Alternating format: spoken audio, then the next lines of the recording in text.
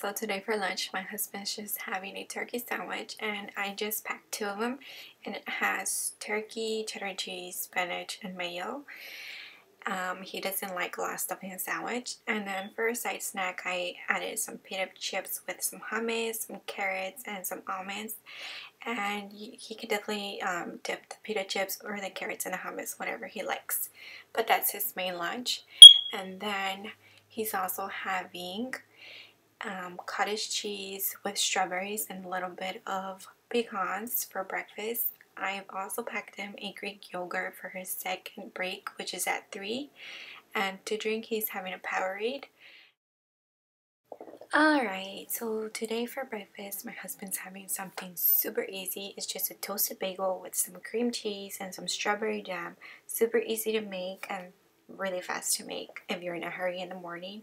And then for his 3 o'clock break, he's having a strawberry Greek yogurt, and I added some pecans if he wants to add them in there. I don't know. Then to drink, he's having a agua de coco, which is coconut water, and it's just from the brand Goya, and it's super good. It has coconut chunks in there. Really good. Then for his main lunch, he's having chicken fried rice, and it's homemade. Some pretzel chips with some hummus and some almonds and blueberries. He's not a big fan of fruit, but I added some blueberries in there, and of course his vitamins, because if I don't pack them, he doesn't take them. But I can just stick them in here, and it's really easy for him just to see them right away when he opens his Planet Box lunchbox. So yeah. Alright, so today for lunch, my husband is taking a turkey sandwich with spinach and cheddar cheese. I just put a different kind of bread. And then he's also having a salad with some pretzels and some peanut butter, cookies, and a little bit of ranch. Alright, today he's having a spring salad with some cheddar cheese. He's having 2 boiled eggs. He's also having some almonds and some pea chips and a little round cheese. It's super good with some hummus in there. And for breakfast, he's having overnight oatmeal. It basically has oatmeal, yogurt, and fruit. Super good and super easy to make. I really recommend you guys to try this. Okay, today for breakfast, my husband is having avocado on toast. Really good. He's also having an orange juice to drink. And for his main lunch, he's having a turkey wrap, and super good and easy. He's having a spring salad with some shredded cheddar cheese, some pretzels, and he's having some Olive Garden dressing to go on his salad. And then to drink, he's having antioxidant infusions, and you can buy this at Walmart.